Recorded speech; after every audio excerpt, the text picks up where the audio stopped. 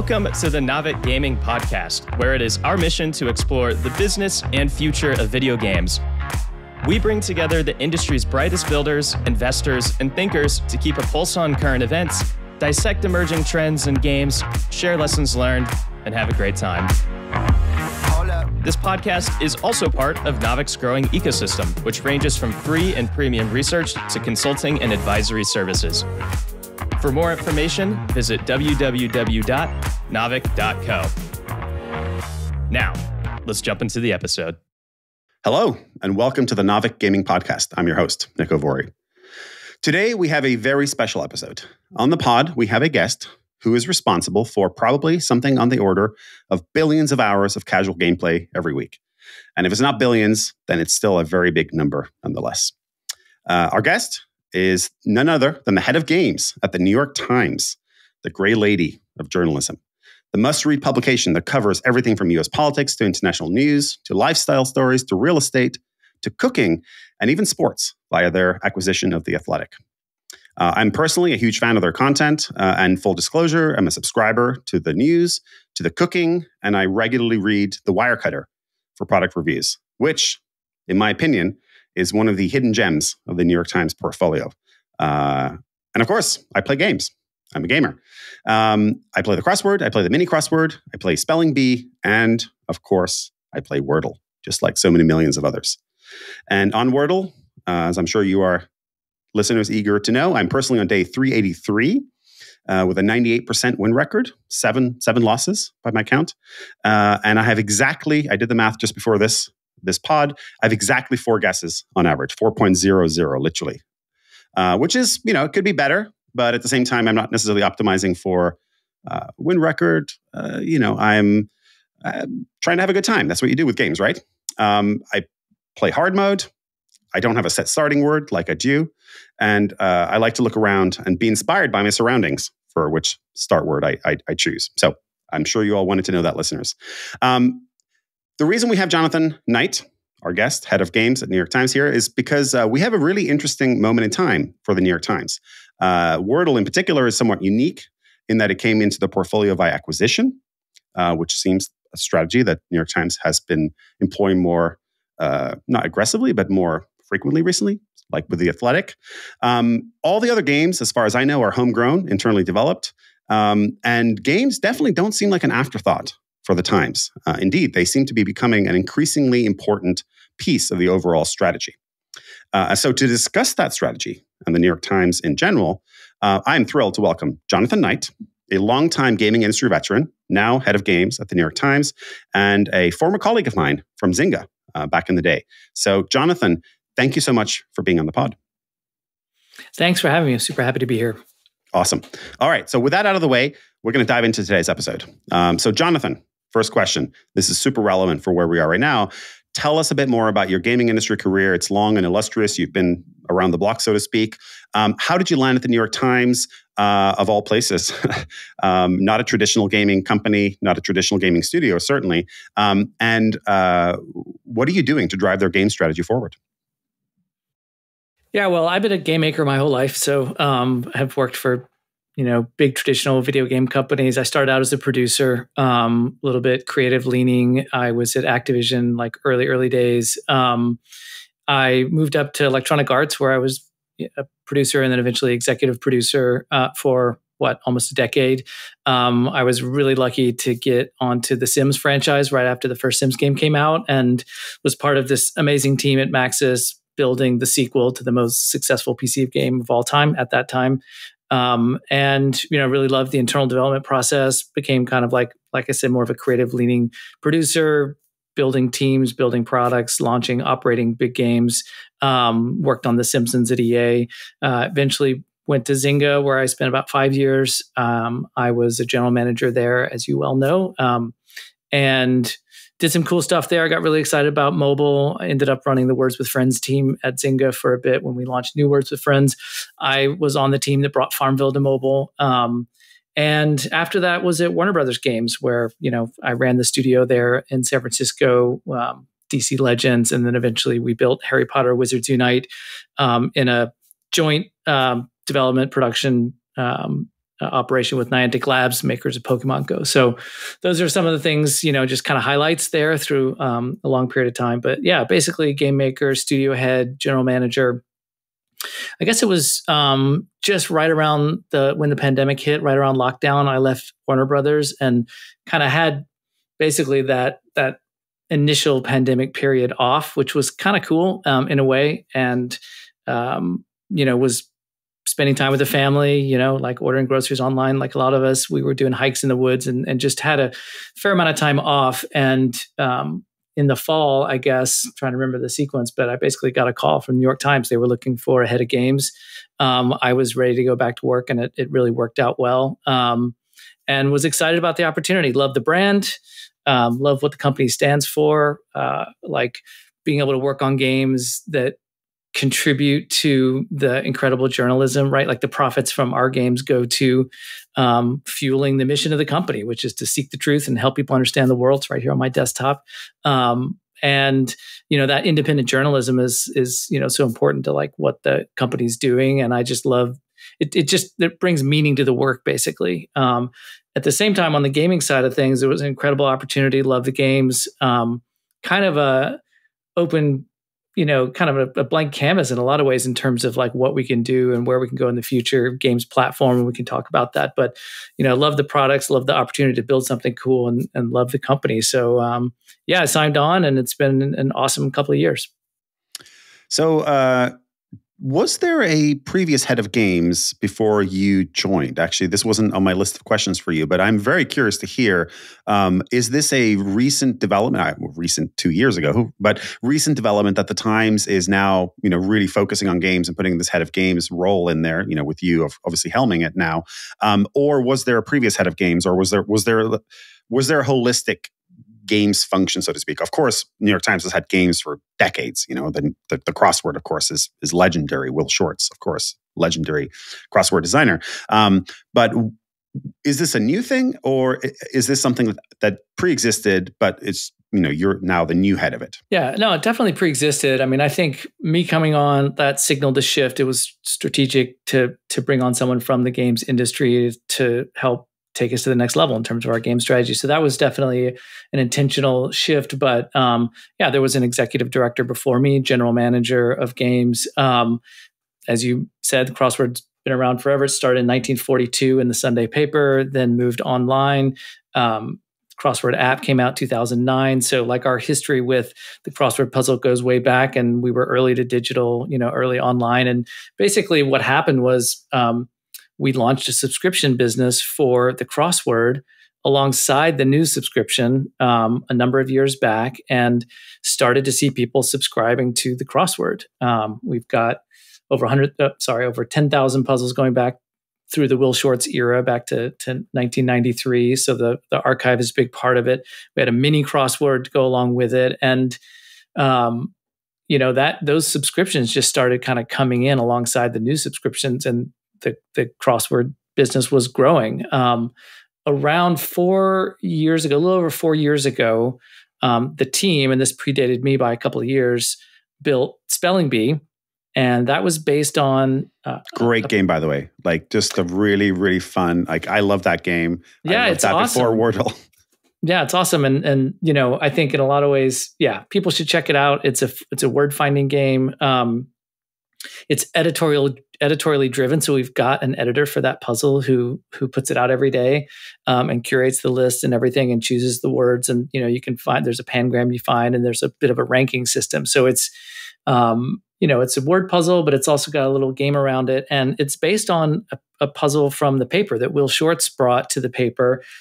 So, like the crossword, had a history in print, brought it digital. And then what we saw, and we put kind of a pay model on the Spelling Bee. It's like free-to-play model. You can get the first few ranks for free, and then for full experience, you have to be a subscriber. And those subscriptions started kind of stacking on top of the crossword subscriptions. And that's when I think the company realized, like, oh, it's not just the crossword. We could have a portfolio of games that people are willing to pay for. And much like the thesis of the New York Times is people will pay for quality journalism. The thesis became people will pay for like really great handmade, human curated puzzles for you to solve every day. And it's not just crossword, it's also spelling bee. And then the team started building a series of games, and we had kind of a portfolio. You subscribe to that. So that's a little bit of the history. There are 8 games that we operate now. We made a couple more: Tiles, Letterbox, Vertex. Those were all made and launched before I came in. And then there was a bit of a kind of a pause on new games as crossword and spelling bee were driving most of the growth, and a recognition that like we had this really big opportunity. And that's when David Perpich, who at the time was head of standalone products at the New York Times, he hired me. He was my first boss. He was running Cooking, Wirecutter. He'd overseen the integration of Wirecutter games. And he really just had a big vision that like, we need to invest more in games. Let's bring in someone from game industry to help us figure out like where to go from here. And so that's when I came on board. And so it's very much been a continuation. Some of the team that's been around for many, many years is still there, but it's also like a lot of new folks as well. So this brings me to my next planned question, which is, you've alluded to this, but why is the Times focusing so hard on games? Obviously the mission of the New York Times is journalism, right? It is a newspaper, right? It is shining light on truth and, uncovering things and sending reporters and journalists around the globe to cover the news, right?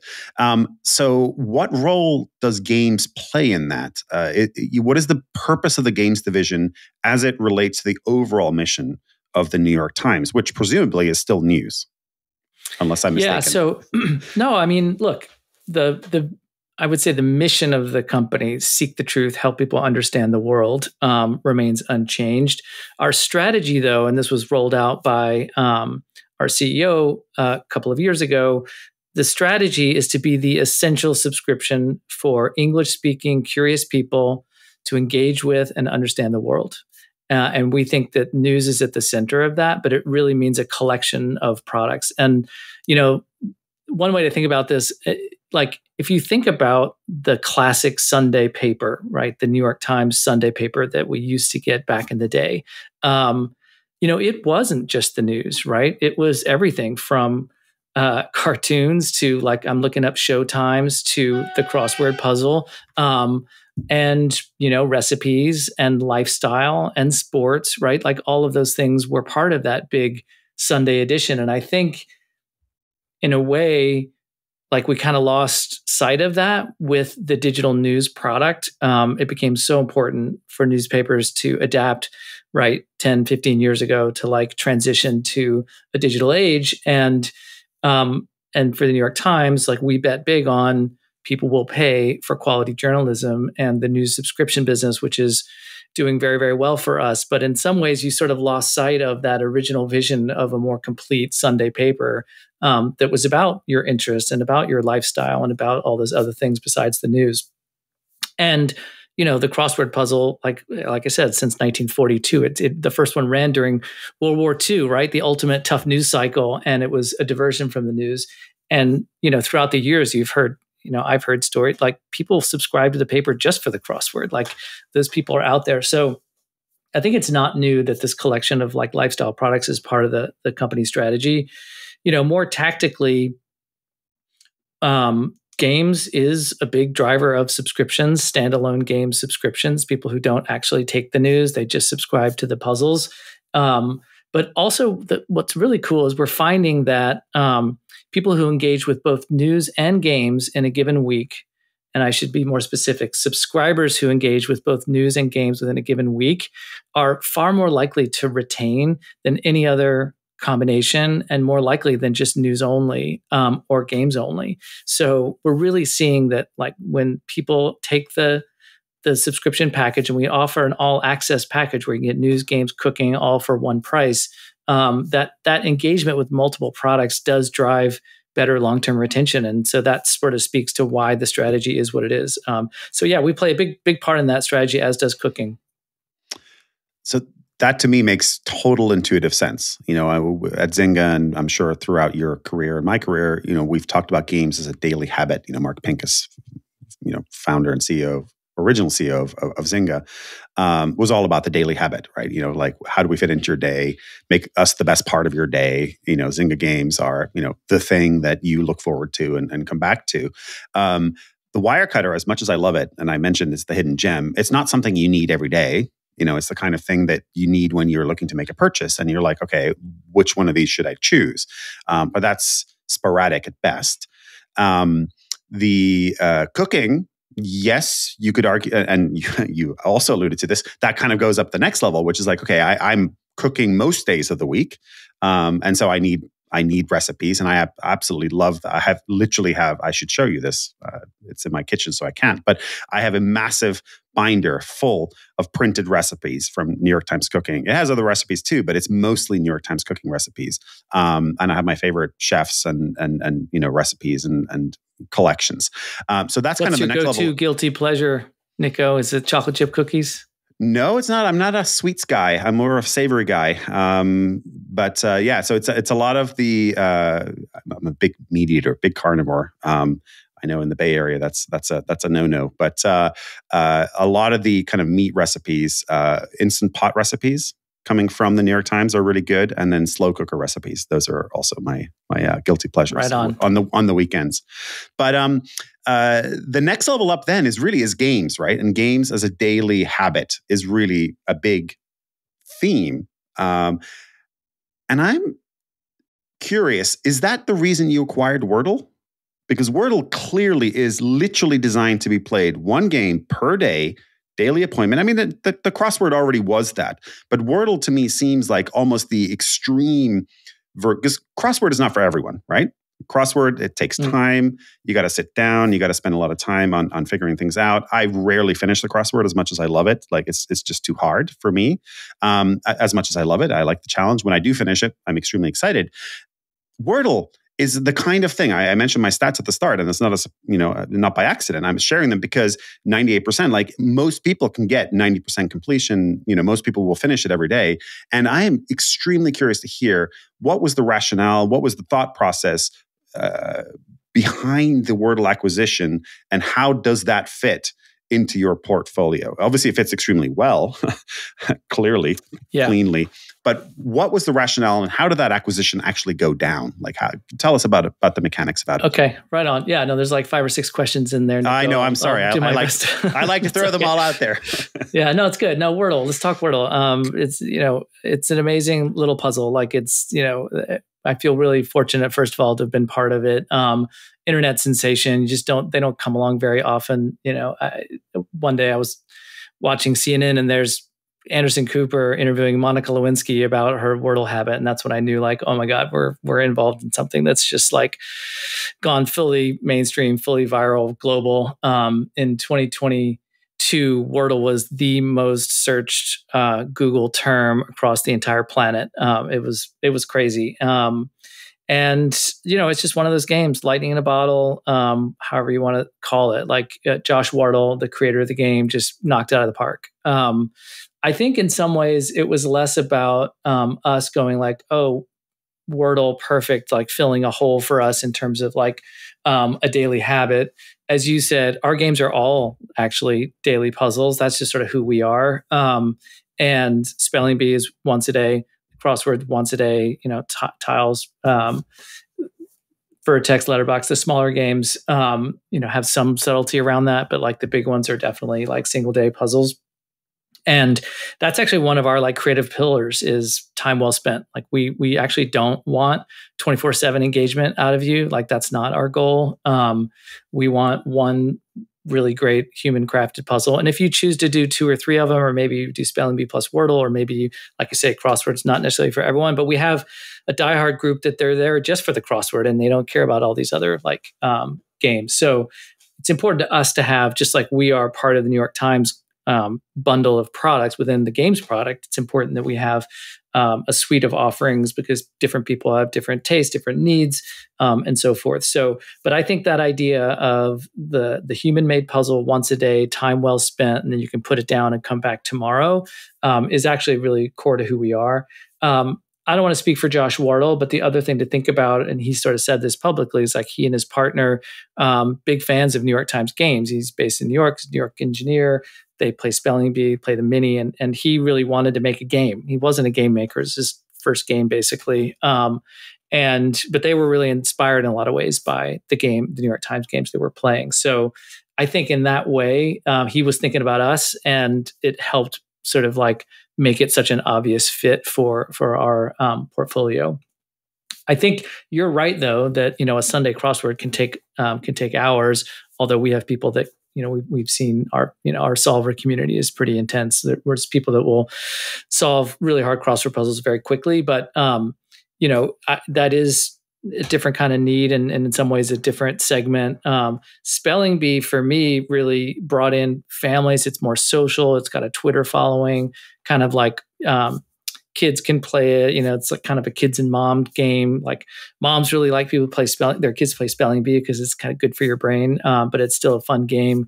You can do it like in a few sessions, but you do kind of come back to it. Like it's a game there's a puzzle that'll stick with you, and you put it down, you see if you can find some more words, maybe you go look for hints. And so it is kind of a multi-session game. But I think Wordle, to your point, like just, it almost did to Spelling Bee what Spelling Bee had done to the crossword. And, just like even more mainstream, even more accessible, approachable.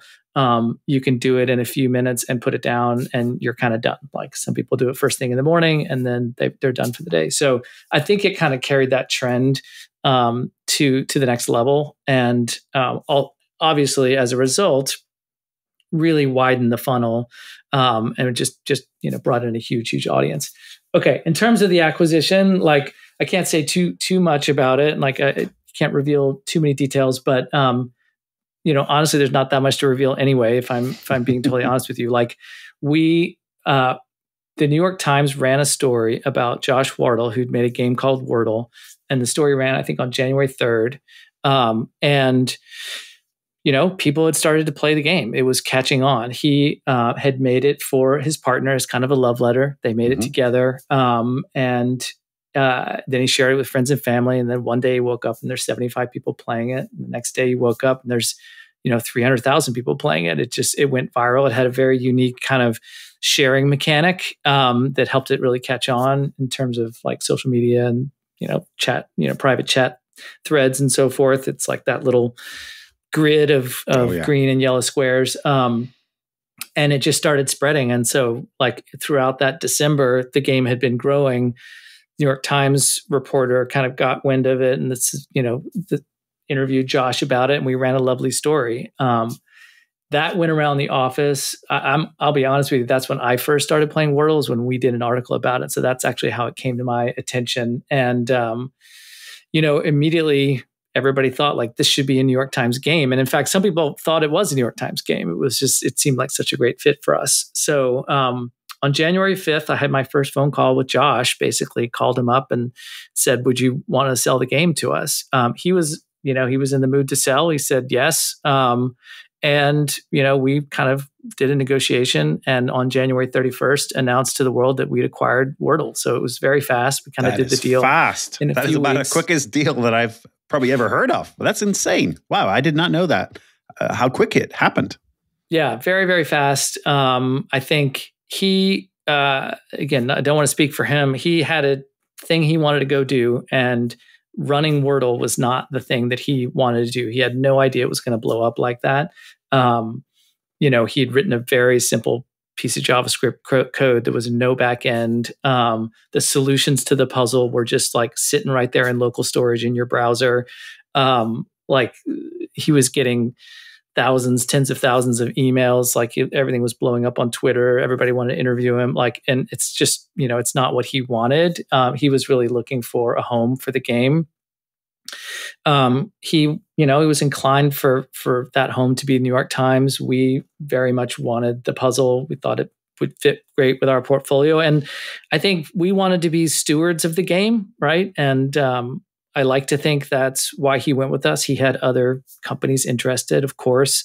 But he kind of liked what we stood for in terms of, and I think, we sort of didn't want to change the game. We didn't want to break it. We didn't want to like monetize it in a weird way. Like we wanted to keep it, stay true to the game that he made. And so I think that was kind of part of why it all worked out.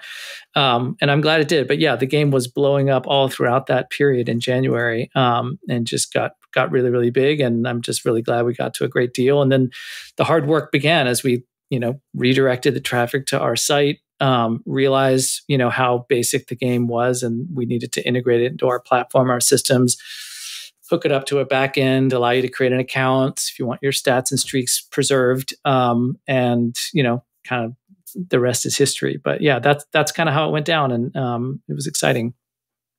No joke. That's a crazy story. And it's kind of, it's actually fairly reminiscent of Words with Friends. I know that's a studio you ran, but obviously it was founded, before and then was acquired by Zynga. And it was a very similar, I think, story. So I wonder how much of that story, of the Words with Friends story, actually resonated with you when you were looking at Wordle and this particular chapter in your career? It resonated a lot, and people who work with me will confirm that I kind of reference that a lot.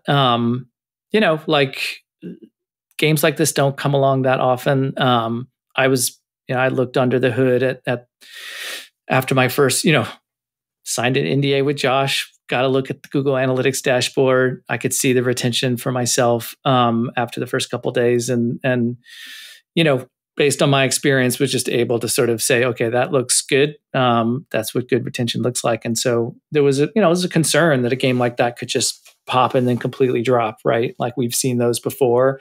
I remember it was a gamble. Draw something. Anybody? Yeah, no. From the Zynga days. But great game, by the way. Great game. And obviously like blew up like nuts. But of course, Zynga bought it at its peak, I think for 180 million. And then literally the next day it started to decline. And, still a great game. Don't get me wrong. And probably a decent acquisition. Maybe not.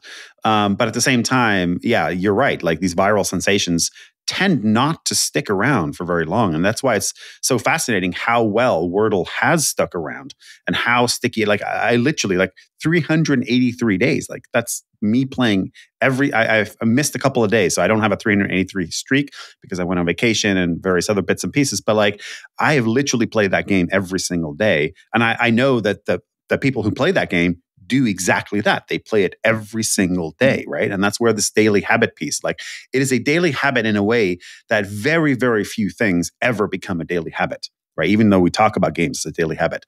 And so where am I going with this? Like where I'm going with this is it is just remarkable how well it fits in with in my opinion, with the New York Times strategy. And of course you saw that too, and which is why you did the deal. But that is exactly what the New York Times is all about. Like, read the news, pick your recipe for the evening. If you're going to cook that day, do the Wordle, do the crossword, right? And it just seems like such a perfect fit. And so, yeah, if there was ever a world in which you're trying to pair a game with another consumer habit, i.e. news in this case, or cooking, this is literally the perfect incarnation of that. And I don't know how well, kudos to you, Jonathan, for getting this deal done and finding a home for Wordle at the Times, but it just seems such a good fit. And that's why I wanted to talk to you. Like, it just strikes me as something. I don't want to over-index on Wordle here because obviously we have lots of other things to talk about too. But this is the one thing that strikes me as just really remarkable, how well it fits in with the portfolio and the approach. Well, yeah, one more thing I'll say about Wordle, which I think, may be obvious, but it certainly for me is a big part of why it's so successful and why it has remained. And we're really happy with the continued level of engagement with the game. We haven't disclosed any numbers. We did say tens of millions of people came into the New York Times with Wordle. And, we're continuing to see, it's come down a little off its viral heights as anything would, but we're actually pretty happy with where we are right now. And I think a big part of it is because it's a social game. You mentioned Words with Friends, and it's not an obvious social game in the way that Words with Friends was, right? Like that's literally a multiplayer game, and its virality was a lot around like invites and then getting into game, and then the push notification, hey, it's your turn, and then you take your turn and you push back to the other person, and now you've got a real person waiting for you to take your turn, and that's how that game works. And a lot of other games have been built around that like asynchronous multiplayer mechanic, right? Wordle is ostensibly like this single player puzzle in the way that the crossword is. I think, as I mentioned with Spelling Bee, what we saw is that, sort of a community grew up around it on Twitter. It's like the hive mind. And, we have a Spelling Bee forum. It gets 1,000 comments a day. Like there's hints and there's a cool grid you can go to for tips and stuff. So that, there was community around that, right? With Wordle, what happened was there's no actual multiplayer mechanic in the game, but the sharing out of your solution for the day, it's so ingenious. It's a little story, right, about how you solved the puzzle that day that is kind of UGC, right? It's different. It's almost like very, very rare will you see the same grid from two of your friends on the same day, right? It does happen, but like almost always there's a little unique story. And I think that's why the puzzle is really successful, by the way, is because of all the permutations. You start with the word and then you go to the next word. These letters were the right ones, wrong place. These are right letter, right place, at least wrong. And so there's just sort of endless permutations, right, of where it goes, and then you whittle it down and you eventually solve the puzzle. And that in turn generates these like very, very unique moments of UGC every single day, and you share those out. And it's like, I solved it, I did it in 3, I did it in 4, I did it in 5. Here's how I did it, but it doesn't give away the answer, right? It doesn't spoil it either. So that balance of like sharing but not spoiling, I mean, it's so clever. And what happened was people basically, we didn't have to create a multiplayer feature for the game, which is expensive, right? Because WhatsApp is doing that for me, right? I'm on a thread, it's titled Wordle Winners. There's a dozen of us on that thread. It's like friends and family. And we use that channel to basically do push notifications, right? And remind each other every day to play the game. And we're seeing like, really in my experience, and we worked on a lot of social games, like I'm blown away by the percentage of share. Remember at Zynga, we were always optimizing for sends per sender and percent sending. Yeah. The percent sending, sends per sender is once per day because it's Wordle and that's it. But the percent sending is so high. I'd never seen anything that high, and it has just stayed that high the entire lifetime of the product so far. So I think that's really the core of why, and Mark Pincus would be so happy to hear me say that. It's social wins. Social wins every I'm sure he's a listener, by the way. I'm sure he's a listener. But yeah, no, that's it. I just think social wins every time. Games have always been social. They always will be. And it just shows up in different ways for different games. And that's how it manifests for Wordle. Yeah. Just a pet peeve of mine is the ones that I've lost are always the ones where you're henpecking the last letter. So there's like, you've got 4 of the 5 and there's 1 letter missing and you've got it probably in 3. That's typically my story. Like I've got it in 3 or 4. And then there's 1 letter missing, but it could be one of like 6 different letters or 5 different letters. And so you just guess at it. And then, that's when you fail. So anyway, I don't know how to solve for that. I'm not pretending to be a word game designer, but I'm just telling you my personal experience, my personal pet peeve.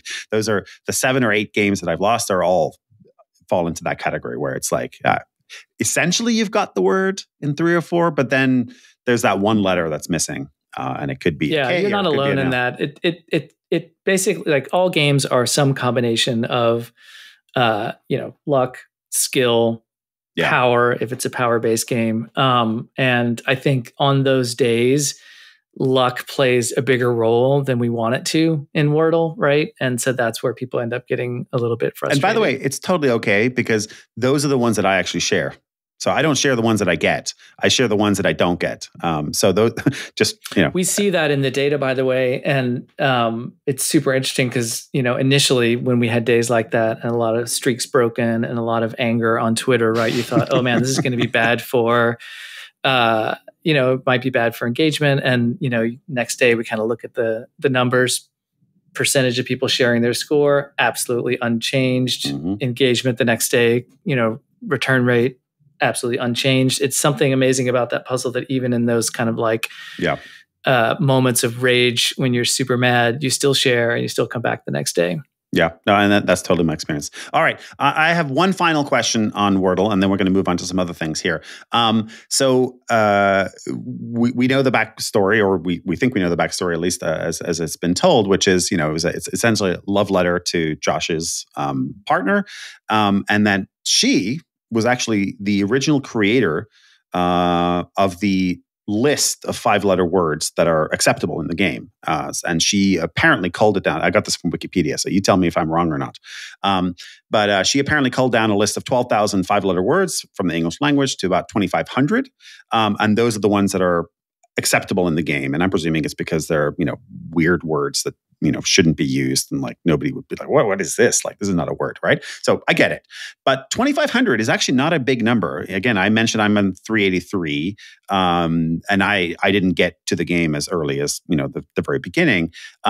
What happens when we run out of words?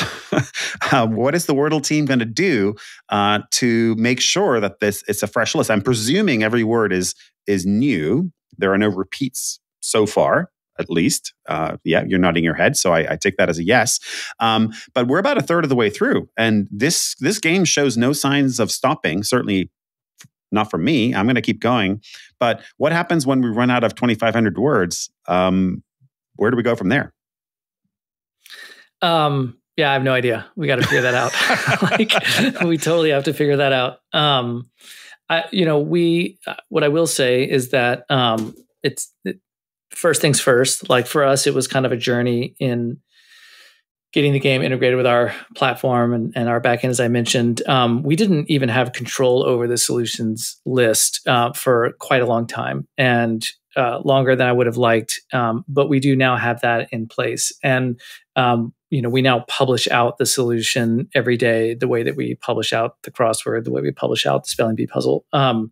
So it's a tool that's integrated with our other like publishing tools and publishing pipeline. And we now have an editor assigned to the game. Her name's Tracy Bennett. She's been in the crossword world for a long time. She's one of our crossword editors. She's on our editorial team. And she looks after Wordle. So there is a person, and it was Josh's partner in a way. It was the original, as you pointed out, the original editor of Wordle. And Tracy is now the New York Times editor of Wordle. And so she looks after what that word is every day. And you're right. Like when we have some standards around that, it seems like a simple thing. Pick the word of the day. There was actually a really funny video that went around last year, kind of making fun of, I don't know, did you see that? It's like a spoof on the guy entity's a little bit like me in a way. I think they're kind of making fun of me as the head of games, New York Times. And it's a whole satire about a team that has to pick the word of the day. And the main guy's like super mad when like his team brings a bad word and, go back and find a better word. It's really funny if you haven't seen it. So she looks after it. And I think, yes, we will need to figure out what happens when we run out. But the story there really quickly was just like, Josh didn't expect the game to blow up. All the answers were just plugged into your local browser. People could crack it open, look at what the answers were going to be. And we did find the need to change what the word was going to be at one point last year, but we couldn't guarantee everybody got it, because if you hadn't like refreshed your browser and gotten the new code, or if you'd like bookmarked it onto your Apple home screen in a way that at the right time, like you might actually get a different word than everybody else who got like the updated. So we were bifurcating the solutions because the tech wasn't ready, and that was really problematic. So we basically took the time to get that right. And as of a few months ago, we now like finally control the list. And we want the words to be simple words that everybody knows. Occasionally they can be a little tricky. We think that's kind of fun. Obviously, we're curating to make sure there's nothing offensive or particularly like newsworthy. We don't want Wordle to be controversial. We want it to be just a fun sort of diversion from the news. So there's a little bit of thought that goes into all of that. And yeah, the next hill to take will be, do we circle back and repeat words? Will you have forgotten 3 years from now? Or will you be like, oh no, like they can't do ocean again. They already did that. So we'll have to work through all that. Yeah, fair enough. Okay, so let's move on from Wordle. Obviously, Wordle is a worthy topic of conversation, and I'm glad we got to hear a little bit of the origin story and where it's going and where it's been. But let's talk more about New York Times games in general. And one of the things that I'm very interested by is that you've had a couple of recent announcements in the past few months. You announced a partnership with Delta Airlines. Where it's Wordle again, but Wordle will be available on planes. You also did a deal with Hasbro, as I understand it, to take Wordle into a physical board game format. Are these types of brand and maybe there might be others that I'm missing here? Please fill us in if there are. But my question really is, are these types of brand extensions, new platforms, partnerships, is that something you're looking to do more of? Is it just Wordle, which of course is a phenomenon, right? Like it is truly an internet sensation. Or are your other games also going to be available in more places?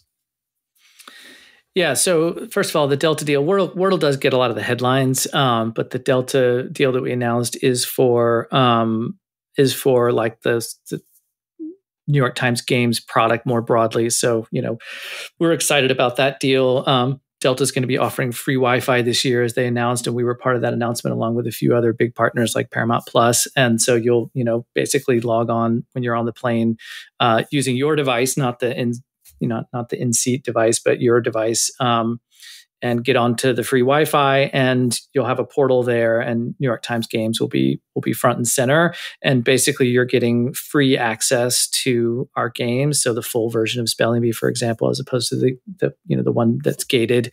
And of course, our free games like Wordle, Crossword Mini will continue to be free for you on the plane. So it is kind of the New York Times games product as a whole, not just Wordle for the Delta deal. The Hasbro one made a lot of sense for us. They came to us. They were really excited about a board game version of Wordle for the holidays. They obviously are kind of a world-class partner when it comes to board game design. And our thing there was like, let them do what they do best. We were involved in it and making sure it was on brand and all of those things, and that there was good like cross-promotional opportunities, just QR codes, in the box, that kind of thing.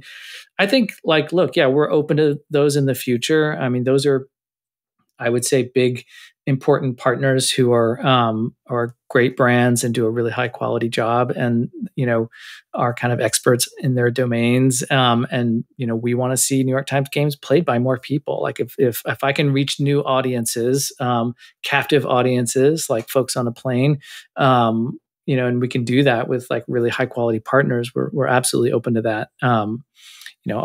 My vision for New York Times games is to be the premier subscription destination for digital puzzles. And, chasing that vision means we need to reach new audiences in new places. And that's what those deals are about. And this is a very natural segue to another question I wanted to ask, which is you obviously have, and by you, I mean New York Times in general, games, yes, but New York Times in general has a very, very big cultural imprint. Obviously, the New York Times has been around forever, and it's the premier newspaper for most people, many people in the United States and globally. And I'm just curious, like, how big is the games team at the Times? Again, the crossword, Will Short's legendary. It's been around since 1942, as you mentioned, literally Second World War. Like, we're talking a very, very long time, and literally, as you said, the worst news cycle ever. And that comes out. And of course, now you have a portfolio of 8 games, of which I think the crossword, the mini, Wordle, of course, and Spelling Bee are probably the biggest, and then the other 4 are, probably a little bit smaller. But nevertheless, a huge cultural imprint, a huge cultural impact, and something that everybody knows. Like, everybody knows the New York Times crossword. Everybody knows Wordle. Where is the team going? How big is the team? Where are you going? What's the portfolio look like? You mentioned earlier in this podcast that you had launched all these new titles, and then you kind of slowed down a little bit because they didn't have perhaps the impact or the adoption that you had hoped for. Where does the Times team, the games team, go from here at the Times? And how do you grow beyond something like a Wordle, of course, which was a flash in the pan, once in a lifetime, once in a billion opportunity to acquire just this incredible property. Yeah. Again, a few questions in there, but I'll talk about team to the best of my ability first, and we can talk about like new games. We don't really divulge team size numbers, but I'll start with the editorial team because that stuff's public. So, you're right. Like the Crossword always had a single editor. The first one was Margaret Farrar, was a female editor coming out of the World War II era, and I think she was editor for quite some time. There was a couple of others, and then Will Shortz took over in 1993. Just so you know, like Will doesn't just make the crossword every day and push it. It is a big operation. We have an incredible community of constructors, and we basically take submissions from all over the country. We get hundreds of submissions a month, and then we have an editorial team that like curates those and works with the constructor to kind of give them the New York Times flair and polish. And that community is really excited about being published with the New York Times. We also, some of our editors do construct puzzles as well, and those get published. We're diversifying that community every year, and we've made great strides in bringing in new constructors, debut constructors, more female constructors than ever before. We've got constructors from underrepresented groups. We're really kind of modernizing in a lot of ways, like the crossword puzzle and making sure that the clues are staying relevant, that they're inclusive, that they're broadly representative. We have an editorial director who kind of drives the vision for that. So you've got Will, you've got, when I took the job, it was Joel and Sam who had kind of come up with Will, Joel Fagliano, who also makes the mini every day.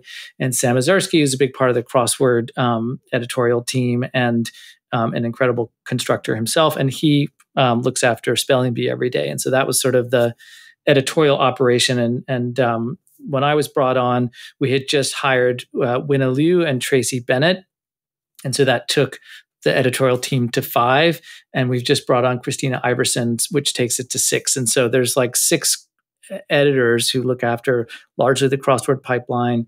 Some do some constructing, the other games, and then a 7th, Everdeen Mason, who's the editorial director, and she's kind of the leader of the group. And so that's like the team. But then we have a big cross-functional like digital product development team that builds and operates and grows our product, right? So you can play our games on the New York Times app. You can play them on NewYorkTimes.com on website or mobile web, and you can play them on our dedicated crossword app, which is separate from the New York Times news app. And that crossword app is being rebranded to New York Times Game and is inclusive of obviously more games at this point than crossword. You can play Spelling Bee, Wordle.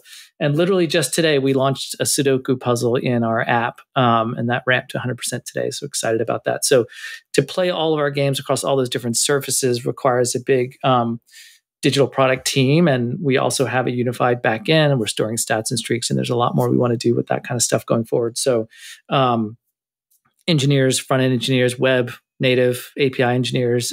We've got a product management team, obviously, an incredible product design team. And we have producers and program managers who are sort of the glue, bringing it all together, data analysts. We have a research lead who's amazing. So without disclosing any numbers, like get a sense there for like, it's a good sized team. And I think we're unique among our peers. Like, we have invested in a real games platform, a real games team. We're continuing to grow. I think the team has doubled in size in the last 2 years since I've been here, and we have continued open positions to fill. So yeah, that's a little bit about the team. In terms of like new games pipeline, it's true that we had kind of paused a bit right before I was hired. Not necessarily because those games weren't doing well. Like Tiles, you'd be amazed at the traffic numbers on Tiles. Like a lot of people play Tiles every single day. Letterboxd is smaller, but it's got a dedicated following. So those games are popular. I think, and you well know this, and your listeners probably know, anyone who sort of works in games, like it is expensive to launch and maintain a game. There are only so many hours in the day that your players have. And there's only so many resources, that you have as a studio And whenever you launch something, Supercell is like the classic, most extreme version of this, right? They'd have a game that for any other studio would be a smash hit, and they go, nope, we're not going to launch that, because once we do, like, that is going to suck up a lot of our time and resources, and we only want to support like the very biggest and best games. And so I think that for us is a little bit, the strategy. Like, we would love to have more puzzles added to the portfolio, but we're going to have a pretty high bar for that. We've got an internal prototyping team, which I'm excited about. We have some cool stuff that we're going to be testing with real consumers this year. So we're going to have, and it's kind of breaking news, I guess, but not that big of news. But we'll have pretty confident we'll have two puzzles that we'll beta test with real consumers this year. And if they take off, like, maybe we'll end up supporting them. If not, we'll just sunset them and try more things. But Wordle was our big new game for last year, and if we have a Wordle, like, I don't need another new game for a little while. But we're always going to be working on new ideas, kind of in the background. Yeah. No, love that, and that makes total sense. I mean, there's only so many hours in the day, and some of the, I'm sure the times once people reading the news and doing the cooking and reading product reviews on Wirecutter and then playing the games, and then that's it. You're going to bed and sleeping, and then waking up and doing it all over again. So yeah, no, I totally get it. Like, there's only so many hours in the day that can be consumed by content, which could be news content or cooking content or games content. Okay. We are nearing the end of our episode here, but I do want to ask you a couple of questions. So our listeners know that I, generally speaking, host the Web3 gaming segment. This obviously is not that. That's okay. This is a very exciting and interesting segment, and I'm thrilled to catch up with Jonathon and talk about this. But I do want to ask you, does the New York Times have a view on Web3 and or NFTs? If not, which I already know the answer to this, but Jonathon, you're going to give it to us straight from the horse's mouth. If not, why not? There's been a lot of legacy companies have adopted, NFTs and Web3. This CNN did their big collection of moments in history. I'm an owner of quite a few of those. I'm very curious. Like, if anybody was going to embrace Web3 and NFTs and blockchain technology, I feel like the New York Times has an incredible portfolio of content that could be really interesting. Not just games, but moments in history, and that the New York Times has covered. And I'm just curious, what are you doing internally, both in gaming or the other parts of the company? Yeah, I don't have a super exciting answer for you on this one. I don't have anything to say about like our company point of view on that. Like, there have been internal discussions. I've been involved in it. Like, we've looked at it. I think ultimately we just have a really like exciting strategy with our digital subscription business. We're very focused on the all access bundle, and explaining to people why they should take the bundle and be introduced to more of our products, and just driving that, like, be that essential subscription for curious people looking to understand and engage with the world. Having best-in-class products in their own categories, whether that's games or product recommendations or cooking, as you've said, but also the role they play in the overall bundle. That's just so much work, and we're just so focused on that, the tech of it all, like obviously the editorial, the newsroom, and the business side of kind of driving that subscription, optimizing that funnel, having the right kind of messaging for consumers, doing that across all of our different platforms. Like, it's just a lot of work, and I think the reality is that's where we're focused. We've had to, say no to some things that were in the pipeline, new products. We've had to prioritize, like a lot of companies just make tough decisions. And I think the simple answer is just focus. It's just not a focus for us.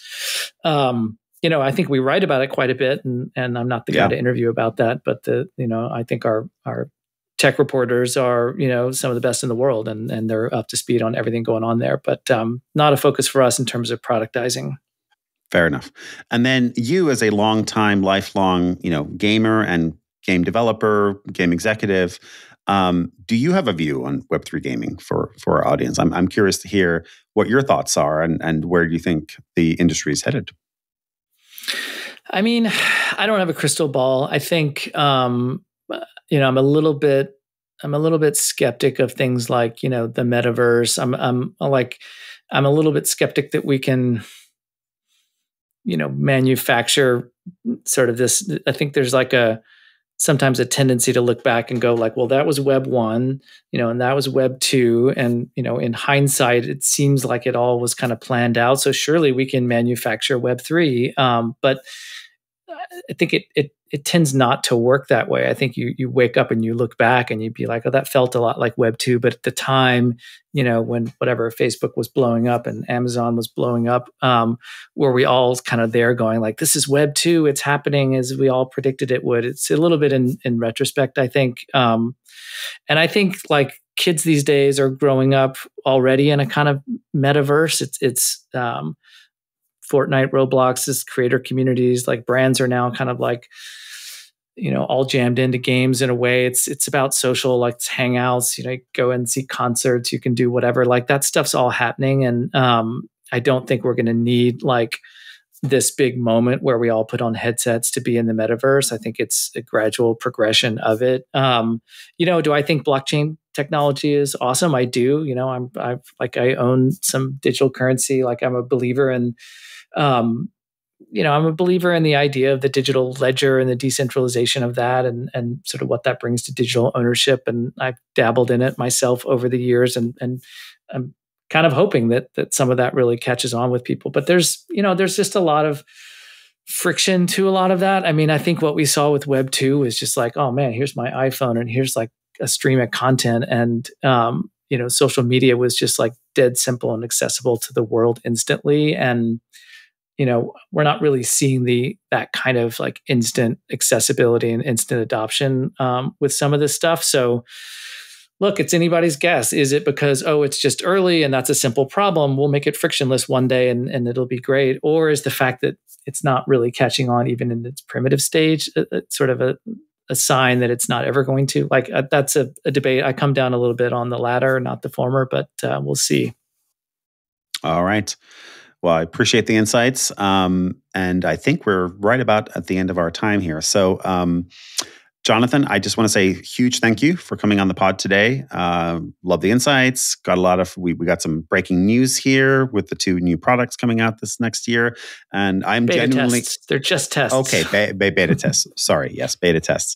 And I'm genuinely looking forward to seeing what the Times does with games and their other content going forward. As I mentioned at the very top of the episode, I'm a big fan of the Times, a big subscriber to pretty much all of your content, and excited to see where you take things, Jonathon.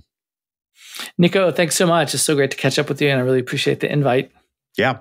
And I also want to say a big thank you, as always, to our listeners. We'll be back next week with more interviews, more insights, more analysis from the weird and wonderful world of not just Web3, but gaming more broadly. So until next time, friends, stay crypto curious and feel free to send questions, guest recommendations, and comments to me. My email is nico@naavik.co, and you can find me on Twitter @NicoTheFin. DMs are always open. Thank you. If you enjoyed today's episode, whether on YouTube or your favorite podcast app, make sure to like, subscribe, comment, or give a 5-star review. And if you want to reach out or provide feedback, shoot us a note at podcast@naavik.co or find us on Twitter and LinkedIn.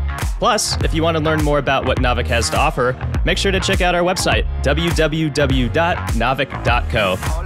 There, you can sign up for the #1 games industry newsletter, Naavik Digest, level up your insights with our premium research platform, Naavik Pro, or contact us to learn about our wide-ranging consulting and advisory services. Again, that is www.naavik.co. Thanks for listening, and we'll catch you in the next episode.